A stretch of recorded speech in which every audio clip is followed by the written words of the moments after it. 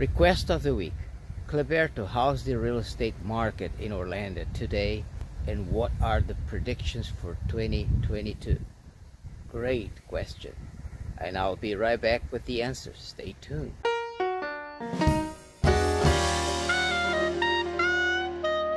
Hi, so here we are, here to show you the 4 reasons I think that the real estate market in Orlando will continue to be strong in 2022 here in Orlando and Florida, and I'll show you why I do that. Hi, this is Cleberto Copetti. I'm a real estate broker with Real Estate Compass here in Orlando, and we are here to share the news and the market updates in the Orlando area with you. So let me share my screen with you and show you what I'm talking about. While everybody's talking a possible bubble, we don't believe that will happen. I'll show you the reasons why. Let me show you my screen. I prepared this report for local presentation and I'll show it to you. The reason number 1 is supply and demand. Let me explain what I mean with that to you. Let me go back to this graph produced by our association here in Orlando, or Orlando Realtor Association de Orlando, and it'll show you why. The supply is extremely low. Notice how the supply has been falling from every year. Basically, we measure the supply in months of inventory, and to deplete the current inventory, we have less than 1 month. It's 0.91 our current supply. As you can tell, it's been falling in the past few years. You can see on this graph as well.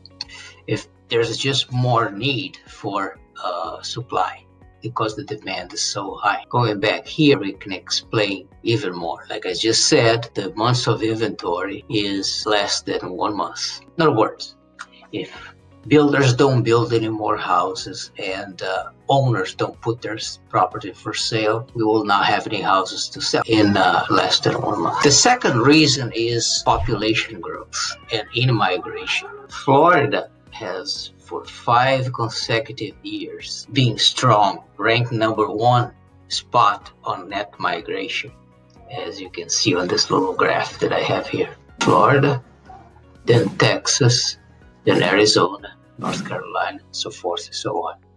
It's more than, I'll show you the actual number. Florida saw the largest gain in residents between July 19 and July 20, with more than 250,000 new residents. And now in the past 1 year, we are seeing what we call the in-migration or net internal migration. People moving from states like New York, California, Illinois to Orlando and Florida area. So that's something that puts even more pressure on the supply. The third reason is low interest rates.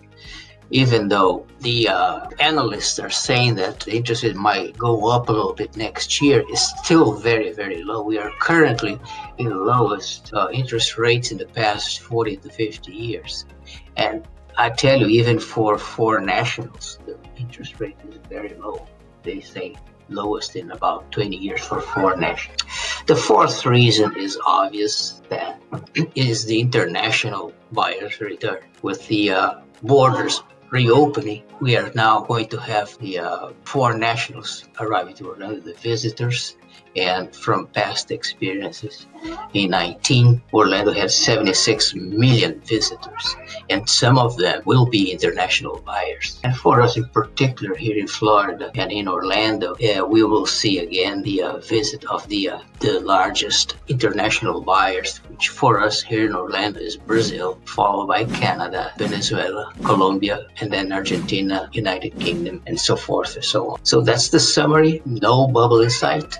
I'm going to leave this report down in the descriptions of this video. Please comment, like, join our channel if you haven't yet, and let us know what other video you want to see from us. Have a good day, and if you enjoyed this,